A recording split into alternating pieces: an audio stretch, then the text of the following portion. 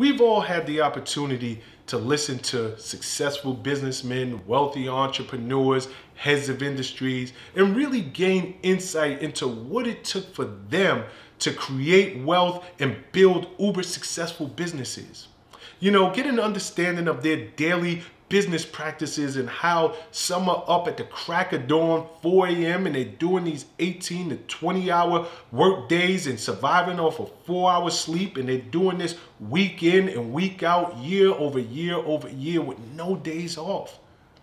Really just sitting and they're pouring out how they have made so many sacrifices, not just on the professional side, but also on the personal side. Sacrifices that most people, although most people say they want to be rich, would never be willing to sacrifice, even if that meant financial freedom.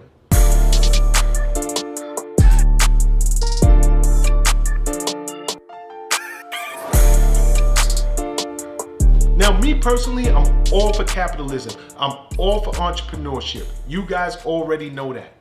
And if you're a person that's watching this video and your idea of the best week ever is doing 100 to 120 hours in the office and staying up all night and working and surviving off very little sleep, then I say kudos to you. Go out there, make your millions, create this huge business that we'll all read about one day. I'm all for it.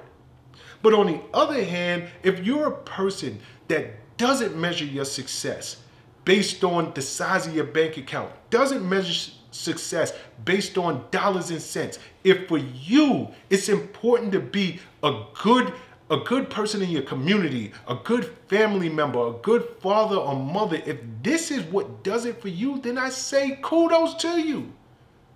Don't get caught in the hype, guys. You know, mass media, pop culture, it would have you believe that success, you are not successful unless you live in a big house, unless you're driving a fancy car. If you don't have 3, 4, 5 cars in your garage, you're not successful. If your bank account don't have 6 and 7 zeros behind it, you are not successful. And for many of you who are watching this video, you're like, that doesn't do it for me. You know, I want to be comfortable. I actually like coming home. I love my wife. I love my husband. I love my family. I love going out and just being a good neighbor, being that person in the community that people know they can count on. That's what success is to me. I'm just fine, you know, driving in a car that's an economy car. It gets me from point A to point B. No different than your luxury car gets you. I say it's just fine. You know, it's funny because I don't want it to seem like a contradiction, because I know I make these videos and I put content out all the time, really encouraging people to chase your dreams, really go after your goals, you know, don't settle for less. And that is great. But life is a balance. It's a scale, right? You know, it's one thing to go out and make millions of dollars. But if you don't have a quality of life, if you're not spending time with those people who love you the most and you love the most, something is wrong. Because life can't be all about dollars and cents. I think of my grandfather, who is the single most impactful person that's ever been in my life. This guy was the pastor and bishop of our church, and he spent all of his time in the community trying to bring souls into the church, trying to get people saved.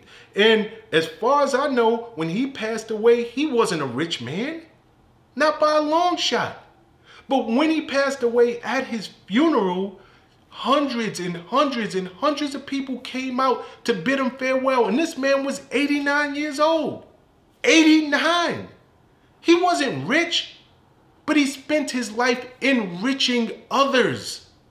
And because of that, he was successful. He left here successful.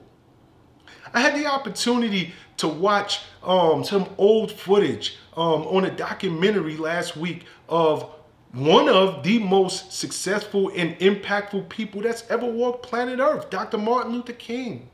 And they were showing some of his home footage. And as I'm watching it, I'm like, whoa, you know, they didn't live in a mansion. Very modest home. You know, everything about their home was extremely modest.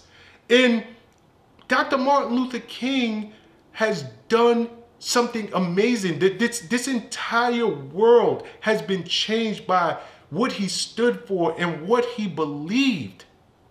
But it wasn't about money.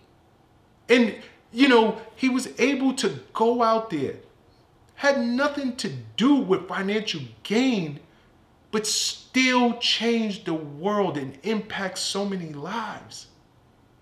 That's success. And there's nothing wrong with it. So if you're a person and you're watching these videos, and trust me when I tell you, I do not want to sound like I am contradicting myself, because tomorrow I may make a video totally about go out there and you know, create this $1 million business.